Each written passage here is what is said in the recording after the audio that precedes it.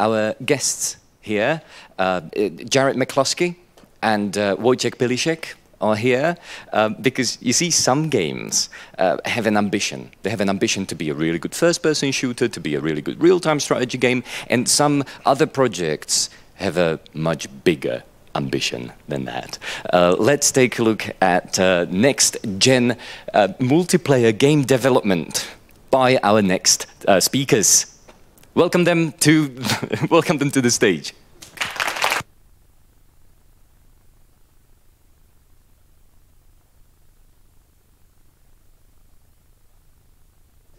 How about that? Awesome. All right. Cool. Thank you, everyone, for joining. Great to see you all. First of all, truly a thank you to everyone here, not just here at the conference, literally, but everyone who's contributed to Godot, because truly we would not be here without you all. From the contributions, of course, to the entire code base, to Ariel Manzur, to Juan, the co-founders of Godot. It's been absolutely amazing to work with it, so thank you so much for allowing us to do this. We are a team of about 10. My name is Jared McCluskey. I started the Mir roughly 2 years ago, so coming up on our second anniversary, and we've got an extremely tech-heavy team at the moment. It's largely engineering, because we've been heavy in development over the past roughly year and a half. Also, of course, Ariel Manzur is an advisor to us, HP as well. Been working with a lot of names you probably know, like Wojtek Pe, of course, will be speaking shortly, and you've probably seen some of his awesome graphics YouTube videos. Aaron Frank, a lot of core contributions to Godot, and then also some great people on the marketing side, coming from brand lead for Halo and more. We also have some great investors, Founders Fund, Convoy, Abstract Ventures. So, of course, a lot of games will go the publishing route, but if you decide to do the venture capital route, it's pretty crazy and intense and hard, but I'm happy to be of help. So pull me aside, always happy to do what I can to help. Feel free to reach out, email me. We'll have our contact info up at the end. So what is the Mir? We've gotten this question a good bit, and we've morphed a bit over time. And we are truly an all-in-one game development platform. That's our main focus. A lot of this inspiration came from the world of Second Life. Raise your hand if you've played Second Life or have worked with it a bit. Okay, we've got about 10 in here. Cool, cool. So yeah, very OG, like social metaverse, kind of odd, interesting, cool platform at the same time.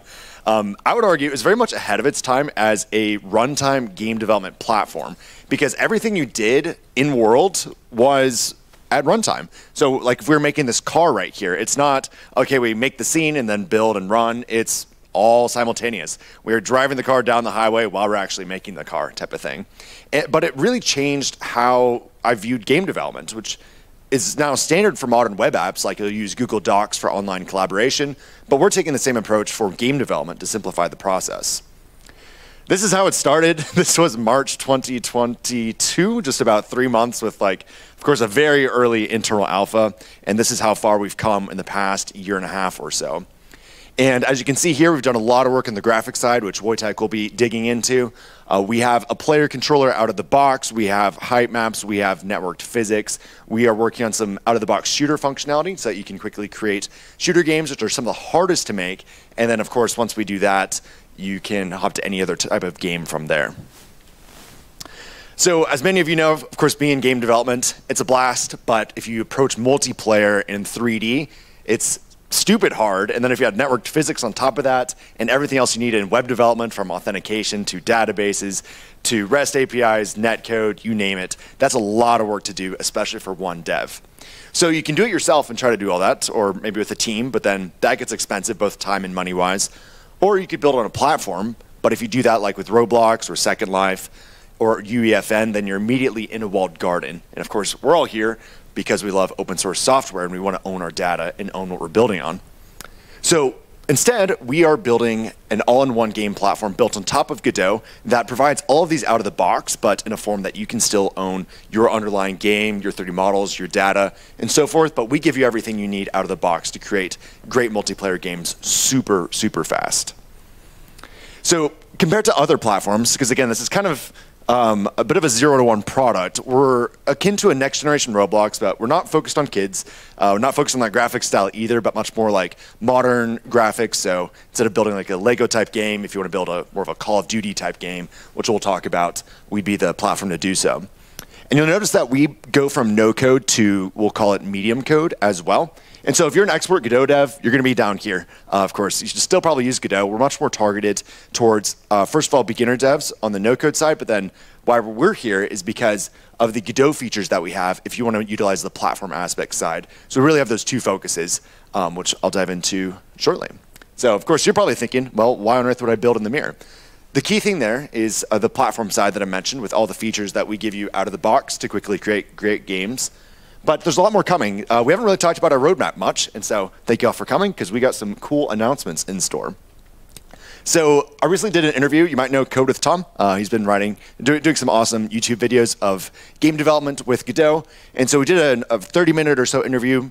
Definitely recommend checking it out. But one thing I wanted to highlight is the progress that we have on the runtime game development side. So if you look at the highlighted box right there, side note, I loved visual scripting. That was the reason we chose Godot, actually. So it's kind of sad to see it sunsetted. And so we were like, well, let's bring it back. And so here is visual scripting again. And everything you do, though, is simultaneous, just like you're modifying something on Google Sheets, Google Docs. When you modify to one screen, it happens on the other. So you're actually real-time collaborating, making the game together.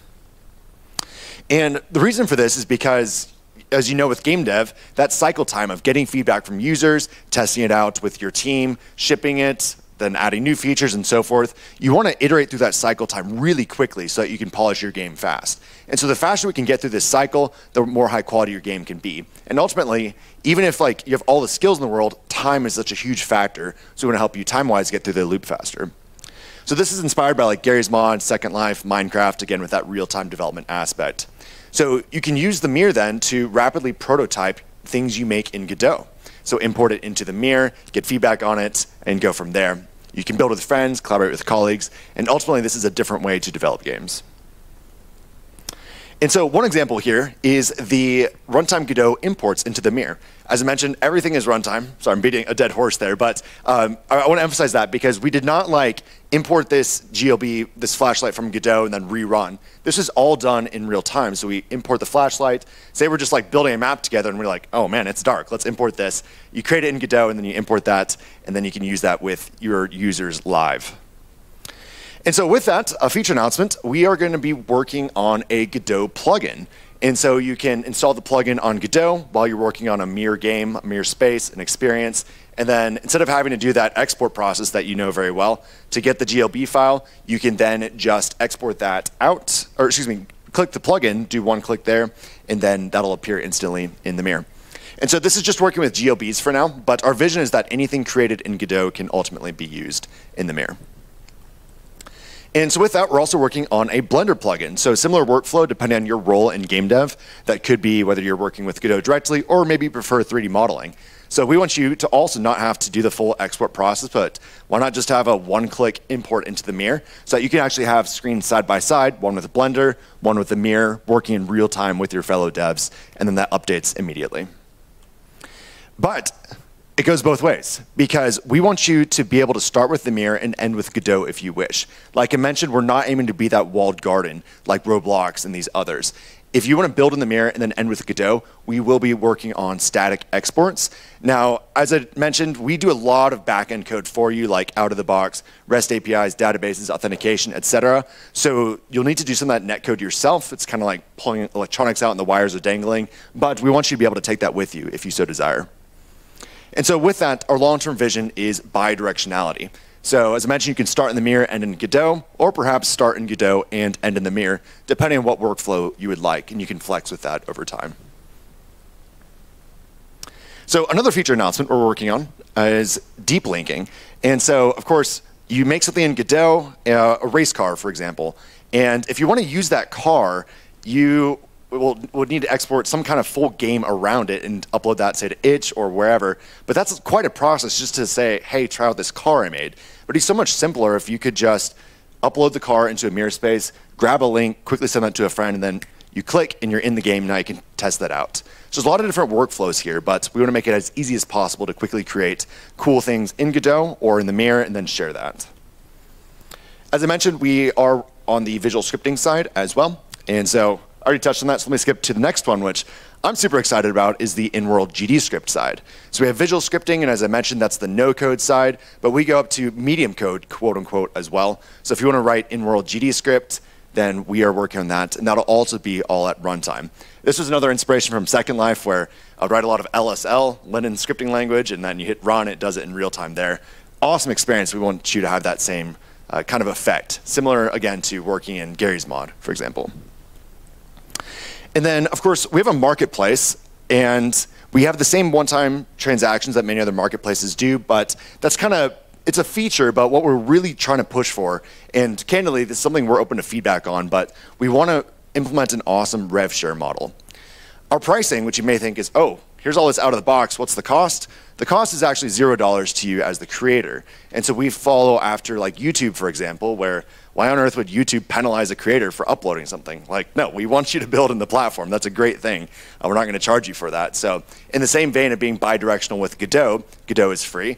We take the same approach. Well, building in the mirror is also free. So where does the monetization come in? And that's with freemium for the players. So going back to a race car, for example, say you create a racing game and your first 5 cars are free as the player, and then if you want the next 5 cars, then you need to be paying the premium subscription. And when you pay that subscription for Mirror Premium, you are getting all access to everything premium in the mirror. And so again, kind of like Spotify in that sense, or YouTube Premium, you get full access, but then from there we pay out in a rev share model to the creators. So there's a blog post on our website that details how this is going to roughly be broken down. As I mentioned, we're open to feedback. If you love it, if you hate it, email me, pull me aside. I'd love to chat more about it.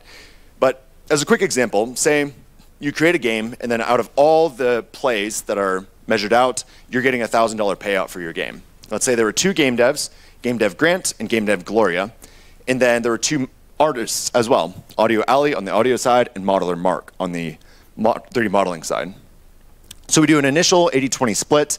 Again, that's something that we're finalizing, but the intent there is you can upload a lot of 3D modelers a lot of assets as a 3D modeler, and then those are available for use. But of course, the game dev side is still a pretty technically heavy lift to make sure that's a good game that someone enjoys.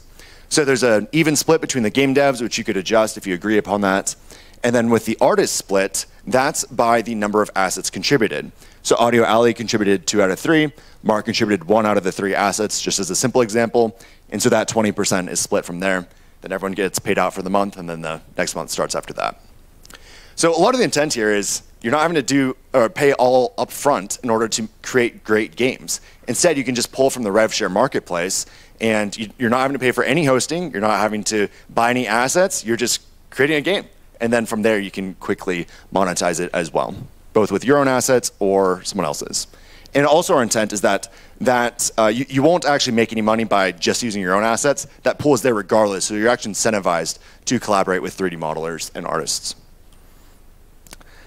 So also key is that asset ownership stays with you, and we're managing the licensing side. So of course, doing all this piecemeal is how a lot of the industry works right now, or you might be on a store that manages that licensing, but the advantage of being an all-in-one platform is that we manage that because you just upload the assets if you're the modeler, for example, and then the licensing between the developer and you is all managed through the mirror. So truly an all-in-one platform.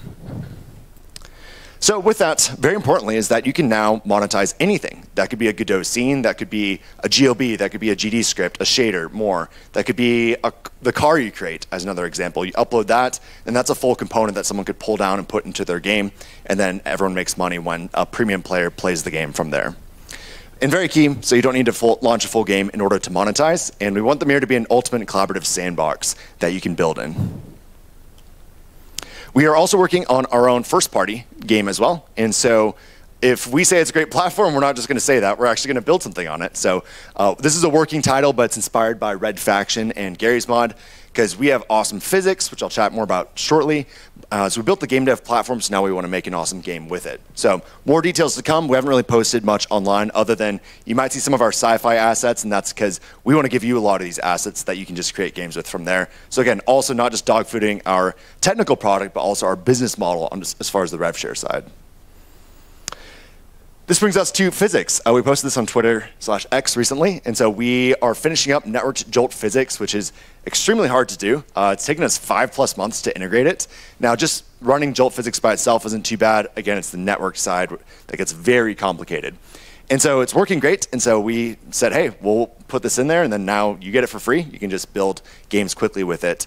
You can create something small in Godot, and then quickly you have full-blown network Jolt physics with that. So we've been working very hard on this for the past 18 months. It's been a huge technical lift, and I put a fictional Dr. Feynman quote here. But with that, the reason for the F is because our F release will be coming with networked physics, and that'll be coming next month. We'll be releasing on the Epic Games Store to start for our open alpha. Now, we actually did a soft launch and put it on the website, so you can download our previous release right now, actually. It's just wanted to get some trickle-in feedback, got some rough edges that we're always open to feedback on that we are definitely polishing as well. But we'd love for you to check it out on Epic Games next month, and then we'll be doing a Steam launch sometime next year, but as we all very well know, that needs to be very well planned and well timed. So on the game dev side, we badly need an auto updater. So this was a reason for us going with the Epic Games Store to start, then we'll go with Steam later on. And then another thing too, if you enjoy making games, especially with good music, we would love to collaborate with you. Privately, we're in some talks with some popular artists who'd love to get into the gaming space. And so in the same way that we are kind of mediating that relationship for assets, we are in talks with some artists who would love to work with some game devs to build in the mirror, and they'll license their music to you to use for your games in the mirror. So if you're interested, shoot me an email, reach out on X/Twitter, or just pull me aside here. With that, thank you so much on my end. Really appreciate you all coming, and I will hand this over to Mr. Wojtek Pe. Wojtek, as I mentioned, I'm biased, of course, one of the best graphics artists I've ever seen in the world, because I saw his YouTube videos, a lot of you have too, so very excited to have him speaking here. Thank you.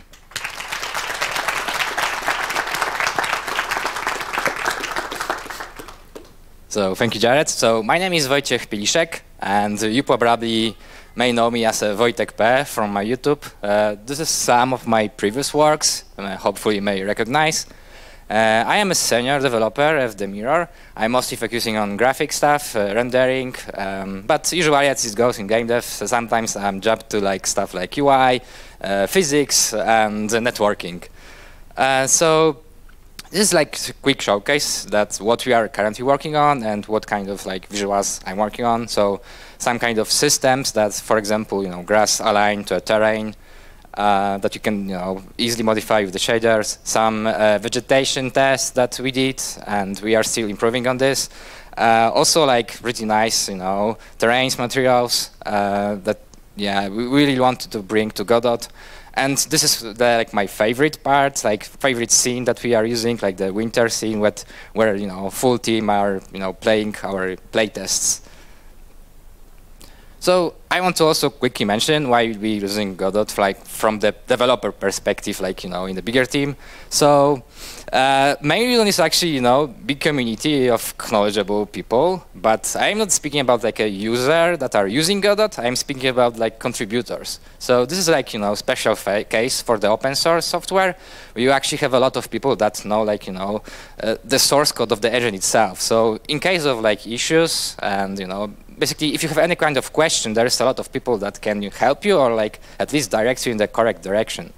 Also, because of the like open source nature in Godot, we have like a high level of customization. So what it means is that we have like a custom soft fork of Godot, and we basically can merge PRs that are not yet merged or maybe never be merged to Godot, but we need them, and they like specific targeting our use case, and we don't have an issue with that. So we also can contribute back, of course, and create our own PRs, which is, pretty nice and probably hard to find in like closed software engines.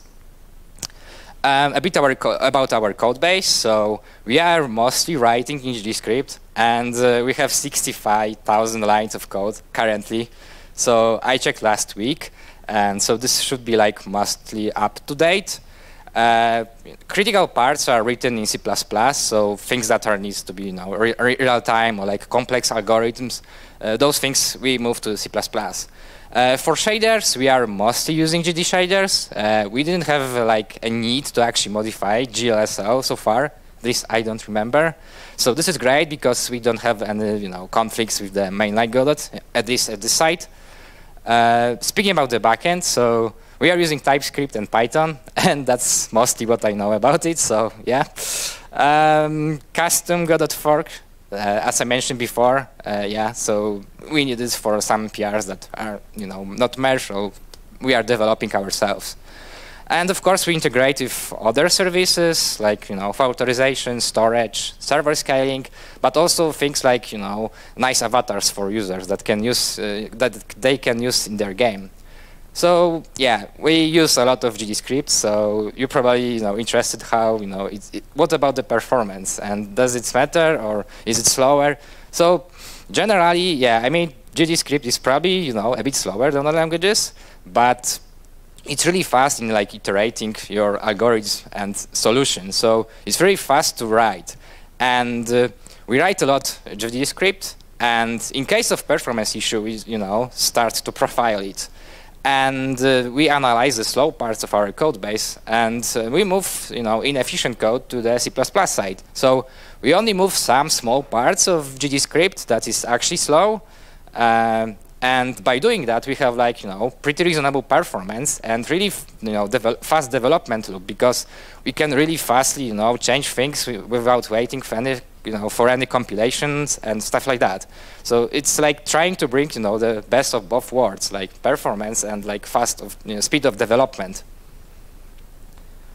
So we have a lot of networking challenges, as Jared mentioned before. So besides standard optimization that Godot provides, which are pretty basic so far, but they do their job.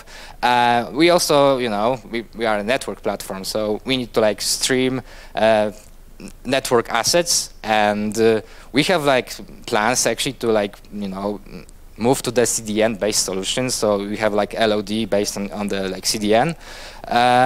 And also, like Jared mentioned, we have network physics, which was really challenging. So on this video, you can see a lot of rigid bodies that are play in real time. So there are actually both clients running at the same time and seeing the same thing, which not sure how many of you try to do this in Godot with standard Godot physics or even with Jolt, but it's pretty hard.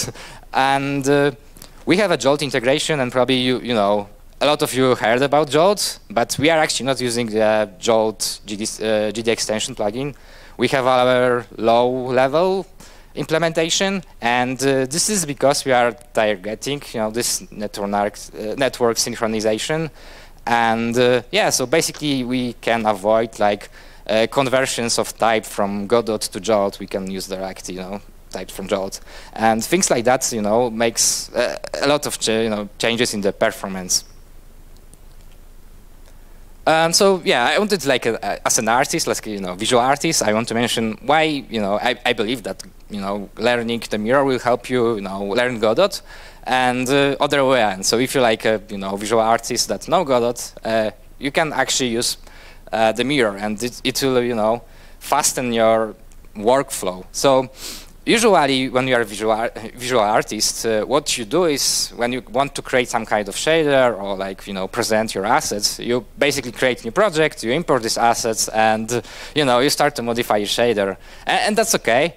But it's best to showcase your world in proper environment, that it's fitting, and the mirror provides you tools to basically make this work faster. So you can focus on those things that are interesting to you.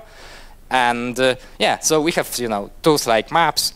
We have a basic presets of environments. Of course, you can tweak them. So for example, we have templates for the canyons, for the desert, for the Mars template, and you have a terrain. You have an ambient sounds. We have a player controller. And yeah, you can of course tweak it later if you want, but it's just so fast to create the space and just bring your asset there. So yeah, also as I mentioned, we provide you player control and camera. So not many people think about it, but when you want to show asset for a game, it's really nice to show it's actually in a game. So this is out of the box in the mirror. And if you are bringing the assets to the mirror, they have nice improvements. It's just everything is like automatically generated with the collision. So if you bring the, for example, a box to a word, you can just click one button in the inspector settings, and you can shoot at it with a gun, and it will start moving, for example. And it's network synchronized, so it's really fun to use. Yeah, and material library. So this is like my favorite part. So basically, in standard Godot workflow, so when you want to like bring a material to your asset, for example, so you need to go to the PBR website, you need to download the zip, you extract those files, you bring them to the Godot, you create standard material, you tweak those settings in standard material, you apply to the mesh, and in the end, it may be that it's not really satisfying. So you need to do those steps again and again. And yeah, since we are lazy because we are programmers and artists, we usually just want to make this work faster. And in the mirror, it's really easy because we have like a great library. So you can basically choose from like thousands of materials, and just by clicking them, and you just select the best textures and just tweak them later. So you don't like leave it like this is good enough. No, you can very fastly change it. So you achieve this way the best results, at least in my opinion, of course. And we bring in the compatibility with the Godot shaders. That's why I mentioned this is like really good tool for people that want to learn Godot and other way around, because you can basically write the same thing. So GD shaders from Godot will work in the mirror, and GD shaders from the mirror will work in the Godot. So yeah, it's just faster to use them in the mirror because of those tools. Yeah, and we of course have like mirror library, which is quite decent already. And thanks to revshare, we like hope that it will grow with each day. So yeah, this is quite interesting topic. So GLTF. So our pipeline asset is actually based around it, and this is not like specific topic to the mirror. It's actually general in the Godot itself. That GLTF is great tool if you want to import some like more complex information from other software to your game engine. So people, when hear GLTF, usually think about like modeling software. You bring your meshes, textures, animations to like game engine. So that's true, but actually GLTF can contain a lot of more information. So you can, for example, bring lights, and yeah, like you have a car with lights, or like a lamp or something. But there are more cool things, like you can actually export from the Godot itself collision shapes in the GLTF file. And actually, if you create a rigid body and assign collisions to it and export it as a GLTF and import it again, this is again a rigid body, so like body type is also preserved. Yeah, also GLTF supports custom extensions, so you can integrate a lot of cool stuff that you need. So for example, we have like extension for equipables, and one of those is like a gun. So you can use some properties like a firing rate, like hands position, or like shooting sound, and things like that. And what's great about it is that the data is connected to the mesh, and it's actually not stored on our server independently of your artwork. And this makes it so you are the owner of this data, and if you want to use it in other solution, you basically can write a GD script some code that is extracting this extension data and use it in your game without our platform. That's that's I believe that this is a really important part of the GLTF. It's portable. And yeah, so I mentioned maps, and this is like quite interesting topic. So we actually experimented a lot, and we weren't really satisfied with any solution so far. So we wanted to provide something for the user that is quick and works.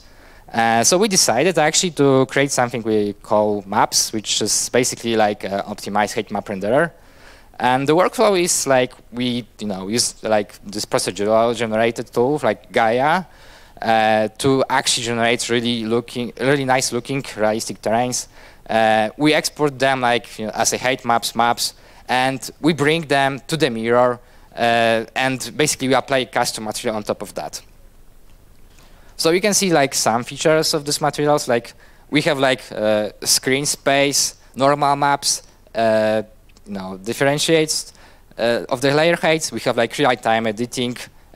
We also showcase here like materials that I mentioned before and how easy it is for the artists to use it. And basically, you know, you can basically choose the best material possible. And that way, you achieve the best possible results, speaking about visuals.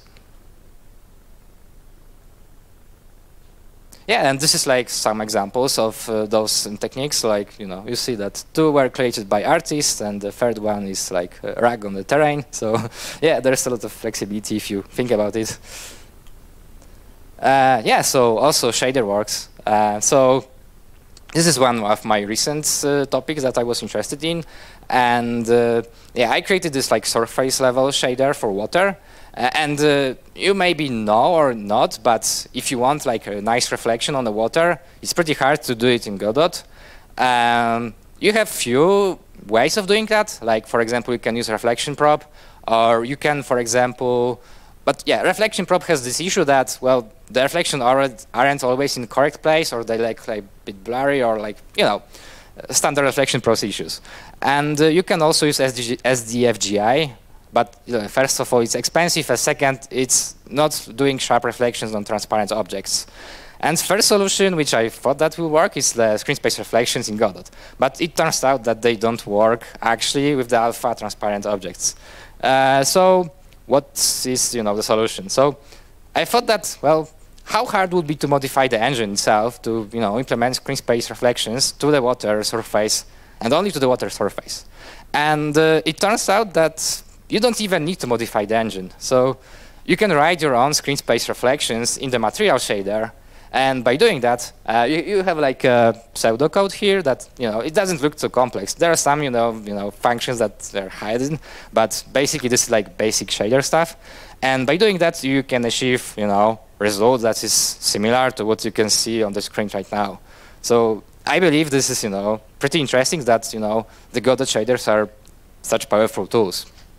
So also, yeah, we have like a bit weird use case in the mirror where we have like players and creators. So we kind of need to scale the quality for both of them. So yeah, I will quickly skip over this slide because probably we don't have much time. But yeah, so generally, if you're the player, you want to scale the quality of the effects. But if you're the creator, you want to actually, you know, scale the like what kind of effects are enabled. So similar stuff that we have in Godot, but we also have the player that we need to, you know, include in this like quality settings.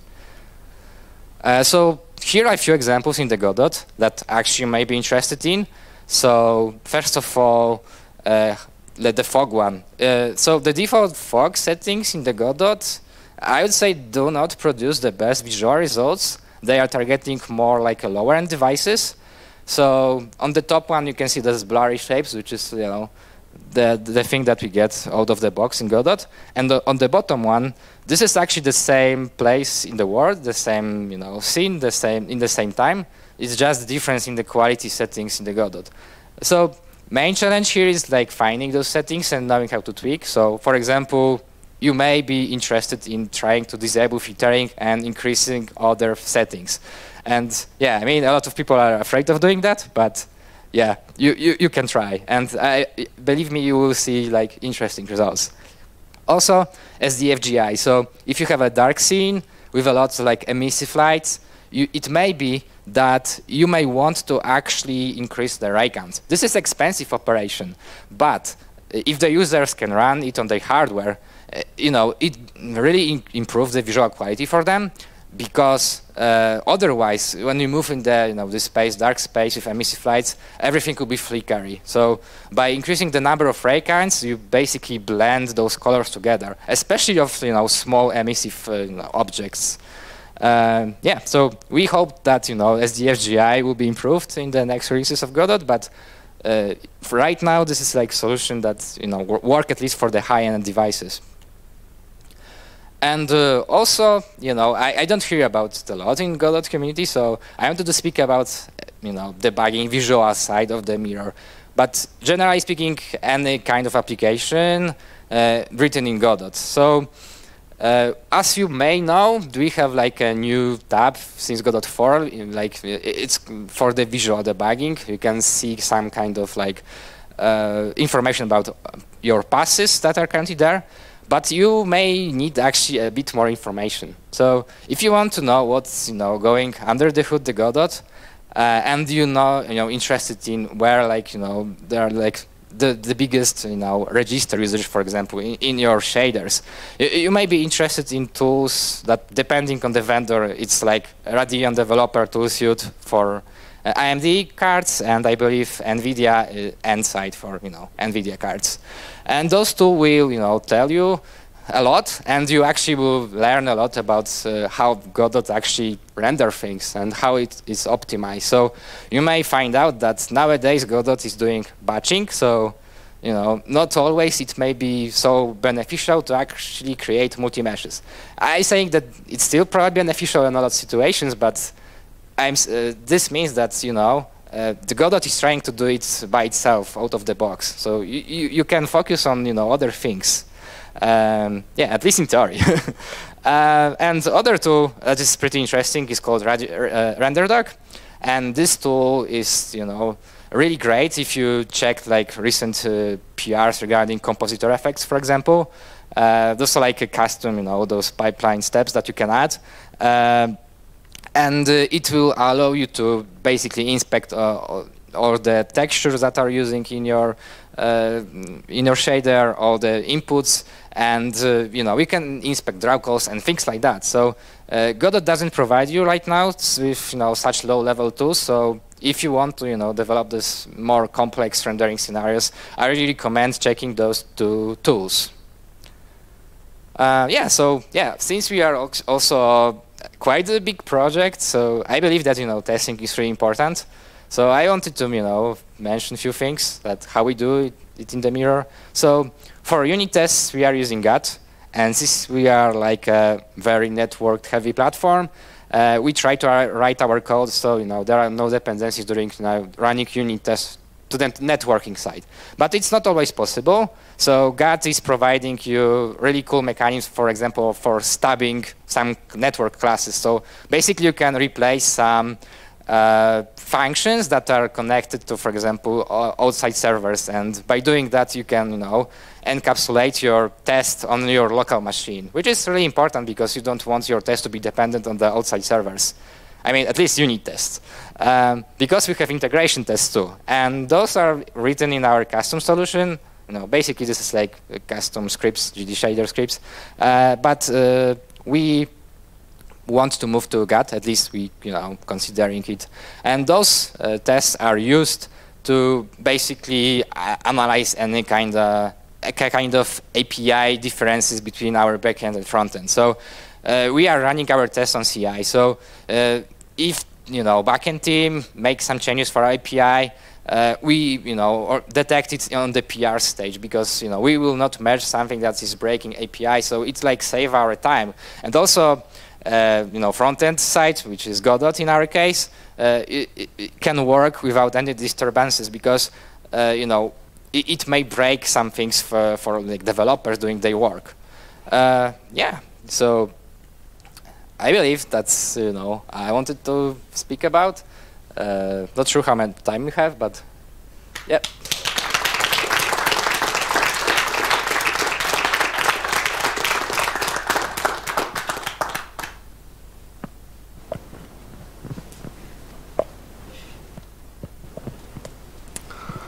Since you were talking about that it's all read time, how do you handle when, for example, the user is creating a script and there's an error in the code, like from the user? So we have like a system of showing basically which block is not executing. A lot of scripts are actually executed first on the server side. So it's like it's not executing for you, it's not executing for anyone. So basically, yeah, the clients only replicate the state of the server.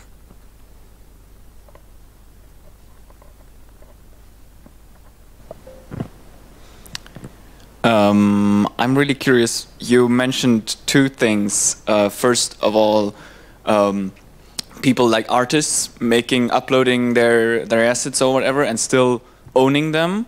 But then you also said it's really easy to get your game out of the mirror into Godot. And I'm wondering, like, obviously you're handling like the relationship between the artist and the game maker and the player who's paying probably. It feels kind of complicated for me to afterwards for the game dev then say, I want to get all these assets into my Godot game that are belonging to someone and I don't know them because you're handling all the relationships. Yes, that's a very good point. And so ultimately that you have to have a direct relationship with the artist and then actually buy the assets to export it out or like have some kind of setup there. Yeah. And you're right, we're trying to simplify that for you so you can hit the ground running, but you're right, the export process would be, you're doing a lot of that from scratch.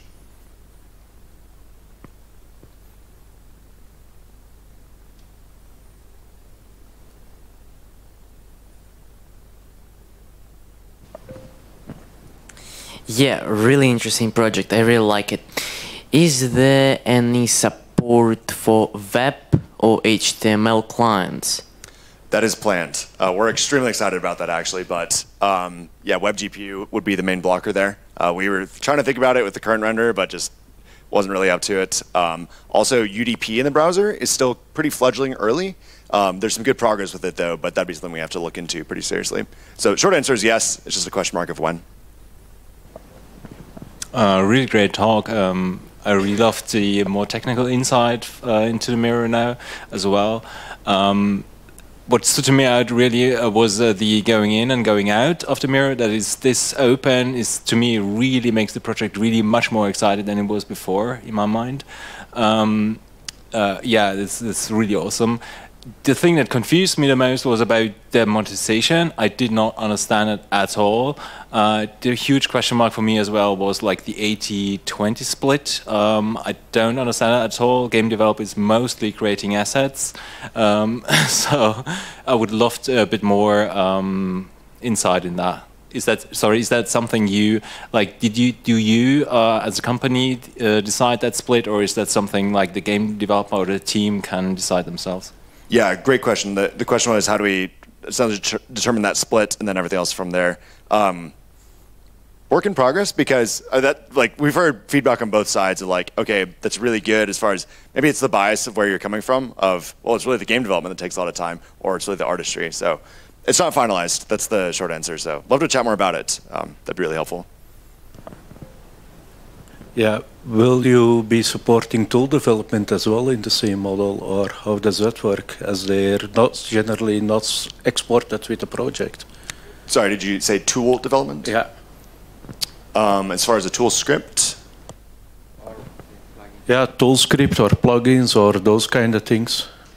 That wouldn't be on the roadmap just yet. Open to it in the future though, but that'd get pretty, because like we'd have to get that to work with our net code as well to sync everything. That's where the complexity would come in.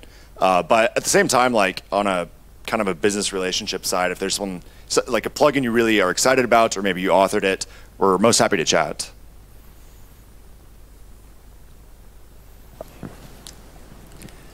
Hey, yeah, thanks for the talk. So this revshare, that's between the person who's building the game and then the artists who've already submitted stuff. Can you share what your revshare is? Because I assume you're taking a percentage to earn money on the platform. Correct. So we're looking at 30% for a pool to start. And that's similar to market rates right now. You know, Steam is 30%. I'm an editor for Fortnite is actually 40. We'd love to increase that in the future, but you know, we're a young startup, so working on it. Oh, no, increase the payout that we give as a portion of that. Yeah. Kind of related to this, I know this is like a networking development, like it's supposed to, you develop it with others together, right? And that's the main goal. But it's still curious to me, like, who owns this project? Like, if someone decides they want to go out, like, is there a point where I say, okay, I'm starting a project and now I'm inviting all of you, but I'm the owner? Or is it owned by you and we're just using your platform to collaborate on something on your that belongs to you? I don't know. That's I'm curious. Yeah, short answer is we want you to own it. We're not trying to like say, hey, this is ours now. Like, that is your project fully, and you can invite, you know, other Game Dev Grant and Game Dev Glory to come collaborate with you. But that'll be left up to you. Ultimately, we're the platform. It's your game.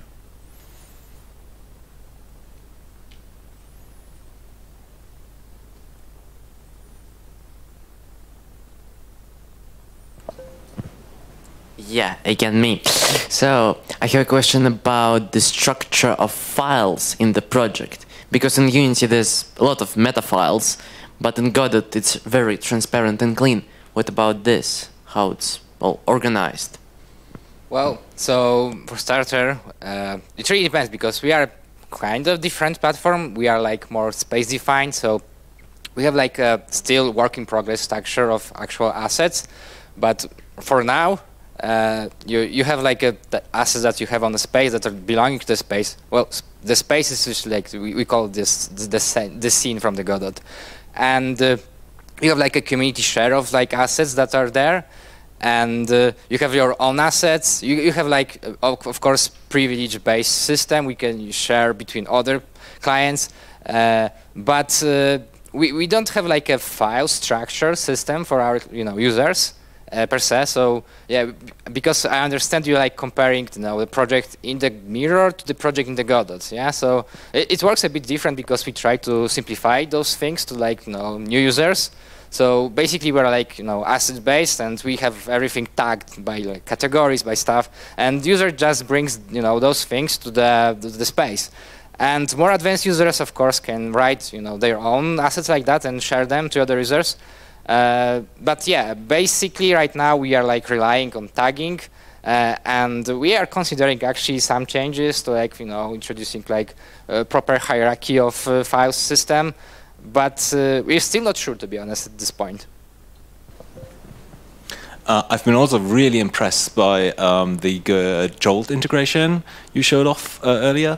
And I was wondering, if you can share any details about how you solved the determinism and mirroring like similar states. Well, yeah. So I am not the physics guy here. I am the visual guy. But from what I understand, we like using like replaying state of the physics, basically. So this is like done like some kind of network synchronizer plugin, I believe. But yeah, for more information, I am not the person study to ask about that.